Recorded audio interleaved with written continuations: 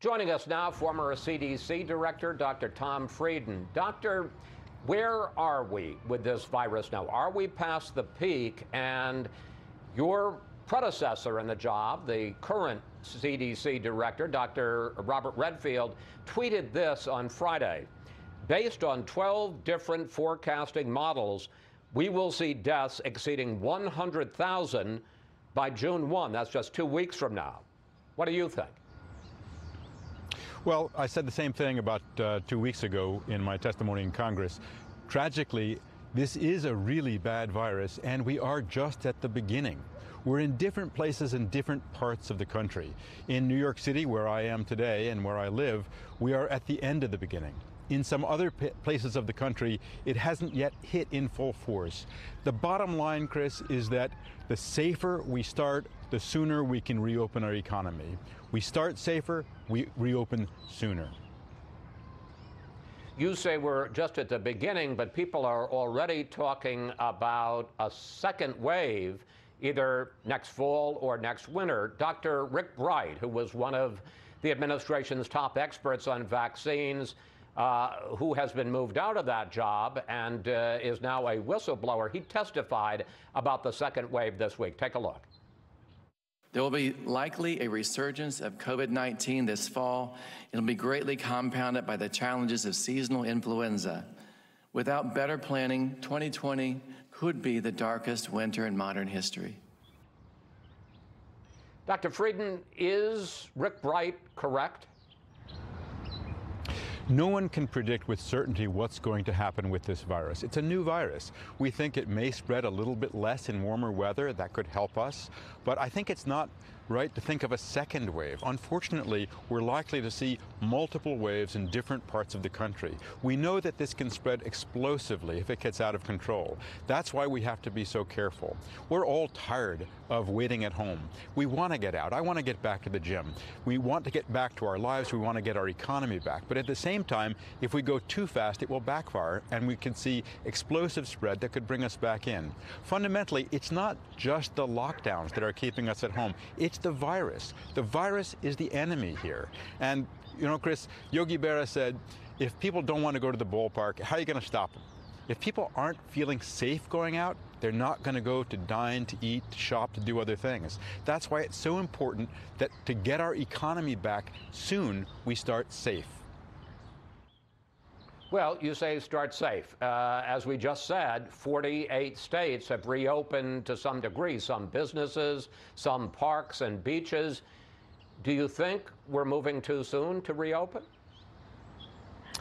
Out of doors is great. There's a very, very low risk of spread out of doors. So by all means, go out, take a walk, bicycle, enjoy nature. It's good for you. It's good for your health. And there's some businesses that are essential, and there's some businesses that can start with minimal risk. There are other things that are going to be harder to do without a lot of safety measures. So we're going to see not shaking hands for a while. We're going to see using hand sanitizer a lot. We're going to see face masks where it's spreading widely, where you're within 6 feet of someone, especially if you're indoors. There are things that we can do so that we start this safer. Doesn't mean you have to stay home forever. Does mean we have to be careful, because if you get the virus, it's not just about you getting sick. You could, without feeling sick, spread it to your neighbor's kid who has leukemia, and they could get deathly ill.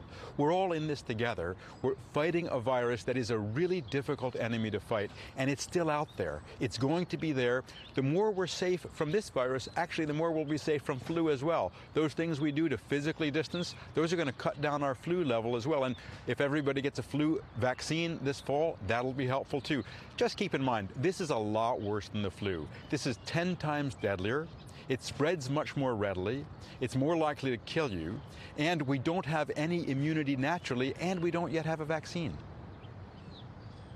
Well, I want to pick up on this question of where we are in the virus and the question of reopening, because we heard two very different arguments this week from President Trump and from Dr. Anthony Fauci. Here they are. There is a real risk that you will trigger an outbreak that you may not be able to control. Look, he wants to play all sides of the equation. I want to point to a specific state, because there was a lot of criticism when Georgia and its governor, Brian Kemp, reopened a few weeks ago, and they reopened salons and gyms. Even got criticism from President Trump that he was moving too fast. But we have not seen the kind of spike that was widely feared with that reopening in Georgia, which raises the question, are some public health experts, I'll include you in that, are you being too alarmist about this? I don't think you can be too alarmist about what this virus can do. Look at New York City over the past 2 months. More than 20,000 deaths from this virus. It's really been catastrophic. But it is important to recognize that there are things we can do to go out more safely. And I have friends in Georgia still, and they describe to me physical distancing in shops, people being very careful. That's important. Also, keep in mind, the virus mutates, it changes, it evolves, but fundamentally, when it begins to spread again, you won't see that for a few weeks because it takes about a week to get sick, another week to get very sick, and then you make other people sick. So once there is the resumption of spread, you might not see that for a month or two. There's a lag here. On Friday, as we reported, President Trump announced Operation Warp Speed, an effort to marshal the government, private companies, the military to develop a vaccine and 200 million doses by the end of this year. How realistic is that? 200 million doses of a proved safe vaccine by the end of the year? Well, it is absolutely the right thing to do to pull out all the stops to try to make a safe and effective vaccine. And we all hope it will be available as soon as possible. Just keep in mind, vaccine is complicated. You have to prove it's safe, you have to prove it's effective, you have to make huge quantities, you have to figure out the dose, is it 1 dose or 2, how much of it, you have to figure out who gets it first. Healthcare workers would be first in line, and you've got to get it out there and explain to people what it is, monitor to see if there are adverse reactions. So absolutely, a vaccine is the single most important weapon we could develop against this virus, but we don't have one yet. We hope we will. We hope it'll be soon, but we cannot count on it. That's why we need to get used to the fact that the virus is here for a while. We're going to change what we do so that we can restart our economy and our society as soon and safely as possible. Well, I want to pick up on that because the president said while he's pushing for a vaccine, the country is coming back regardless. Take a look. You know, it's not solely vaccine-based. Other things have never had a vaccine and they go away. I just want to make something clear. It's very important. Vaccine or no vaccine, we're back. Can COVID-19 just go away, as the president said? And how back to normal? Back to normal. I understand we can reopen some, but how back to normal can we get without a vaccine? It's unlikely that the virus would simply disappear. That would be unusual based on what we've seen in 200 countries around the world. But we don't know how it'll behave over the summer. We don't know how long it will persist and what will happen with it. No one can predict with certainty. But one thing that is highly likely is that we will be coming to a new normal. Things will be different. We won't be shaking hands for a while. We'll be using lots of hand sanitizer. We'll be safe whenever we can be. Our healthcare system needs to get a lot safer, not just for COVID, but for other infections as well. We'll be traveling less. We're going to see challenges with different countries not letting people in or having quarantines. And we're likely to continue to have outbreaks in places like nursing homes, which are, as I said more than 2 months ago, ground zero for this. We're going to see, unfortunately, thousands of deaths, but we can save a lot of lives if we focus on being in this together. There is only one enemy here, Chris. It's the virus. We're all in it together. And the more we're safe, the more we work together. It's not about economy versus health. If people are poor, they're less likely to be healthy. And unless we control the virus, we're not going to get our economy back. So we're in it together against the virus.